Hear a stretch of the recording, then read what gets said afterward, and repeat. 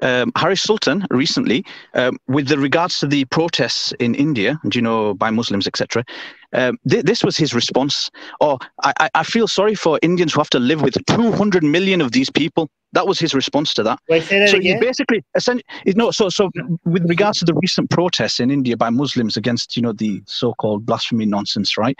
He says, it's so sad that India has to cope and live with 200 million of these people, these Muslims. Like, he's essentializing a whole group of people, including children, right? Because that includes, if including 200 million people, including the children and whatnot, and he's essentializing a whole group of people, saying that they're all. I thought Harris Sultan was very careful about. He's not careful. Watch his channel. He's stupid. He can't think. He can't think. I actually saw a recent video of him saying that, making it very clear that we're against Islam and we defend Muslims and we defend their rights. He'll make those statements, and then he'll make a statement like the one that I've just mentioned. So he's completely incoherent. That's just why I think it's important to have. He says we love.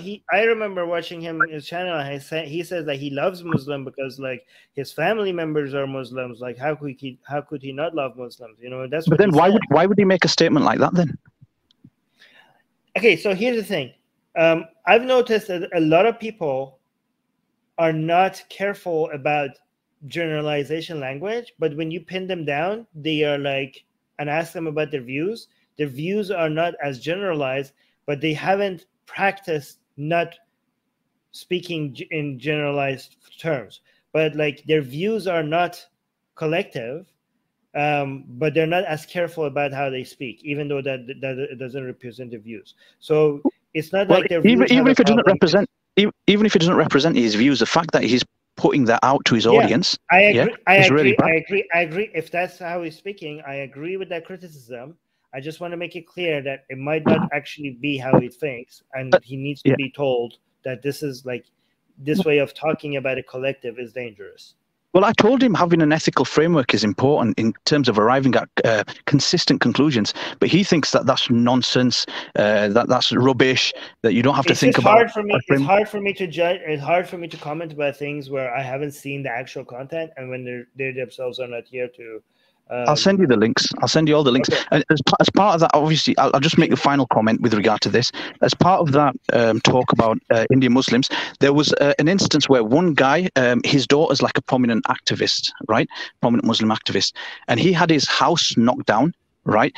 And because they say, in Uttar Pradesh, that is, because they said he was he was one of the people that were instigating the protests.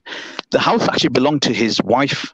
It wasn't even in his name. They still knocked it down. She had nothing to do with the protests, right? And Harry said, that you don't blame the Indian government for that. Blame the Muslims, blame the mullahs for that. Blame the mullahs. So he's got this framework where all Muslims are to blame for the actions of some. And I think that's completely unacceptable. Okay. Yeah, that would be completely unacceptable if that's his view, but I don't know. Again, I don't like. You should send me the clips, because that doesn't sound like something Harris would say. Well, he privates his live streams, but if I find the thingy on one of his, the clips that he puts out, because I watched the live stream in full. That's not at all something like that Harris would say. He did say that. I promise you. Sometimes I've noticed that. I don't know about this, because sometimes people tell me like, somebody said this. I promise you. Okay. And then when I go and listen to the actual recording, they said something similar, but there was the reporting of it to me had a spin on it. Like it was more about the interpretation of the person listening to the comment rather than the comment itself. So that's why I have to be skeptical. You know what I mean? Okay, I will do my best to find the clips. If not, I'll subscribe to his channel. I'll pay the whatever pounds it is, and I'll send you the full live stream and give you timestamps, okay? If I can't find the clips. Atheist Republic needs your help. We've been the target of many legal attacks by Hindu nationalists ever since our founder, Armin Navabi, blasphemed against Hindu deities. We have retained legal counsel to help us defend our access to our community in India.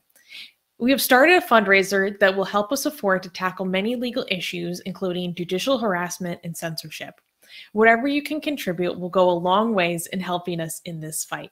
Link in the description below.